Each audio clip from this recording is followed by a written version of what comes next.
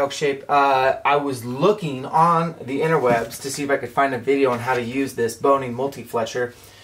Couldn't find one, had to figure it out myself, actually read instructions, so figured I would just go ahead and make a video for those that get this. This could be your quick, easy start to get to fletching, kind of go over it, give it a little bit of a review, and fletch an arrow for you guys. So let's do this. So it comes assembled out of the box. The first thing I would say is it's kind of cool for those that want to set up a designated area to fletch. You can screw this into the ground, or I'm sorry, you can screw this into a desk or whatever. I would highly recommend that so it's not falling around everywhere. Instructions wise, I think a couple things to note. Number one, it comes with this guy right here. I'm going to pop this out. So this can be soaked in acetone. This can be soaked in acetone. No problem. So you're kind of always getting rid of glue after a fletching session. I love that. You can't really soak something like this in acetone without screwing it up. At least I haven't. So popping this in is super easy. This is the black. This is what I use. This is a 3-degree offset to the right. You can do, so it comes with a variety of options in here. You got blue, which is a 2-degree right feather. You got this purple, it's a 3-degree left vane. So for those, I did left helical last year, so I thought about using that, but we're going to go back to right.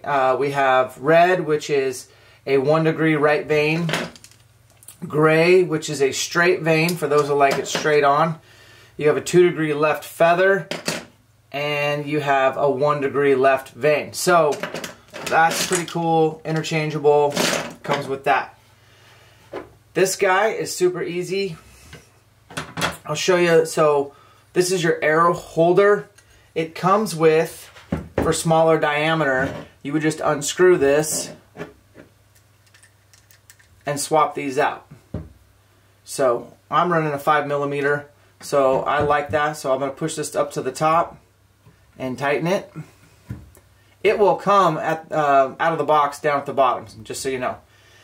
Same with this guy. You can loosen it and lower it down. And then as far as switching out, a couple things in this bottom piece to note. Different size nocks. So you would switch this out. Right now it's coming standard with the nock that fits my 5mm. But if it didn't, I could just put this in and replace it. Inside here is a spring. Right now there's a 3-fletch in here, but check this out. You can get a 60-degree 4-fletch, and you just have a little Allen, and you can replace that in the bottom in here. You can also do the 90-degree 4-fletch. Again, you switch it in right here. There's a spring, and there's an Allen tool. I'm not going to show that today. I'm going to fletch an arrow real quick. So one thing I'll do is I'll go ahead and make sure this is all the way to the top. Tighten it down like so. Alright, so we're going to use a Easton match grade 340 5mm. So just knock in. The nock I'm using is a nocturnal. It's one of those strobing ones, and it's in there. The thing I like about this fletching device right out the gates is that when you turn it,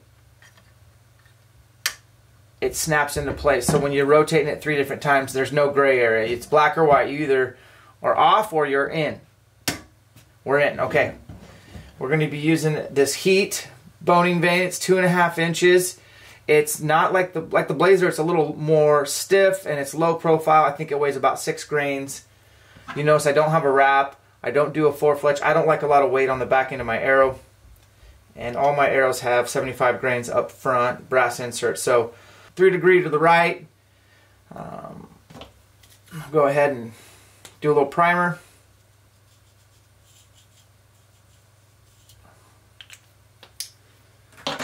I like the Bohning fletch fuse.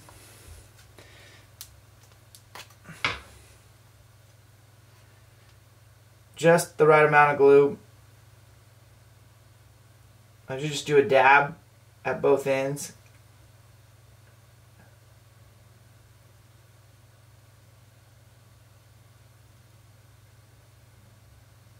Okay, so this is the part that I like. Took me a second to figure out. This piece that's pointing up, you're going to take it, line it up, snap it down. So it'll look like this. Those two long pieces are up against here, so you know you're in the right spot. It just snaps in. That's it. Super simple. Give it 30 seconds to a minute or whatever you like, your preference. Then you'll snap it off, and then you'll repeat the process. I'm going to go the entire arrow without cuts just so you guys can see. I also like white veins because I like seeing what kind of blood is on my veins. So I think white stands out pretty good when you're hunting. This is a hunting vane, and I've tried pink and orange and all sorts of colors, but at the end of the day, if I'm going to read my arrow is like my ultimate tool to telling me the story. I like white veins. I feel like blood shows up the best on them. And I haven't tried these 2.5 inchers, so I'm pretty excited. Low profile, stiffer, which means quieter, which means the arrow will get there with hopefully less detection from the said animal. Okay, that's long enough in my book, so I'm going to go ahead and just snap this off. Alright, I generally use a Q-tip and just any excess, which I don't see any. I used to, when I first started, I'd always use way too much glue. Now I'm going to turn it to the left. You're going to hear it snap into the next spot. It's in that groove. Take this guy.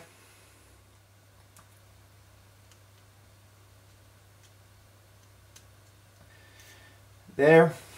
We're going to prime it.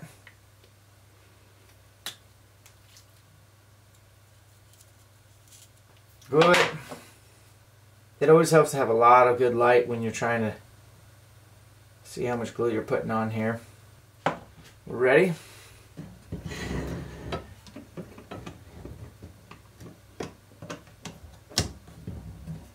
Make sure that's down. I think this is a pretty cool fletch. I love that regardless, like if you're doing traditional archery or target archery, whatever you're doing, this fletch will do it. Now, I said I'll give it kind of a review. This is slower than what I usually do. This is a 3 degree to the left. This is a Max Mini left from Arizona Archery. And I like the fact that I can do one arrow in one shot. So this is a faster way to fletch, but I think this is a little bit more precise, a little more precision.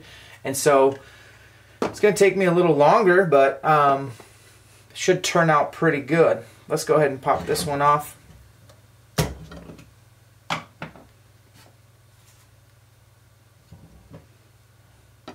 Any excess glue, there's none.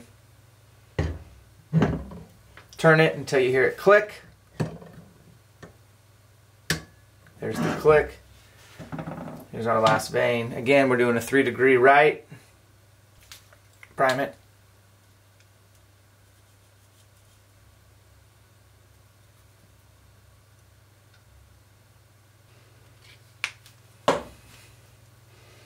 Snap it on.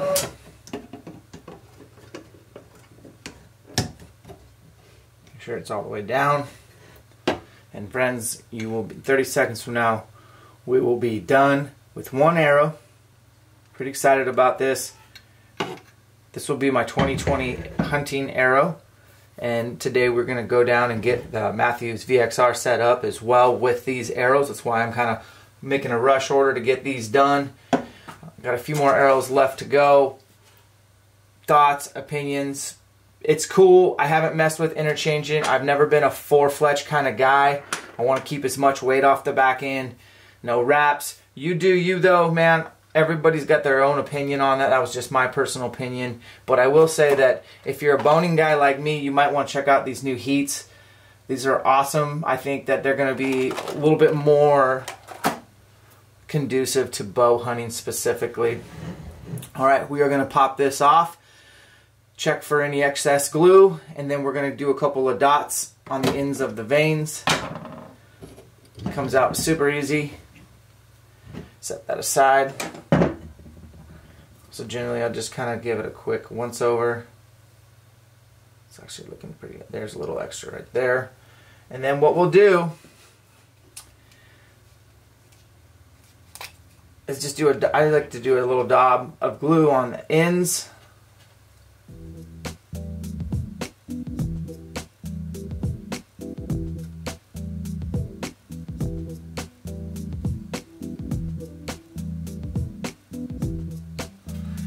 let that dry, and then we'll do a dot on those, and then we're in business. So this is what we're looking at.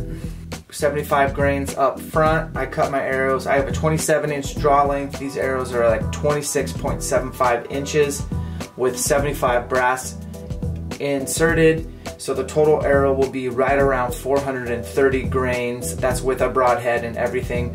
When I'm using full metal jackets, my arrows are usually around 500 grains. So that's a little bit more speed. My sight tape is a little longer, and my groups can get a little bit tighter because I have a short draw length. So this is what I'm doing. As far as going from a full metal jacket to an axis, I mean, I've killed a bear, an antelope, an elk, a mule deer, all with this axis, and I've had all pass-throughs, and the elk was shot frontal at 36 yards, and we buried it up to the logo axis. That much went in, and the elk didn't go very far, and it was the best blood trail I've ever had on any elk.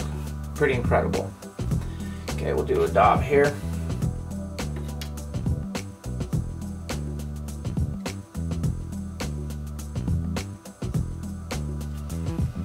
And that arrow's done. Since this is my last arrow of a dozen, I'm gonna go ahead and put this and soak this in acetone for the next time I go.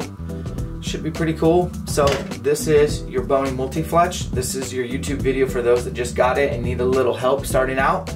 And I hope this helps. And if you're into what we do here at Elk Shape, go ahead and subscribe, hit the bell button to know when we drop new videos. We try to put only good stuff out. Thanks for watching. Shoot straight.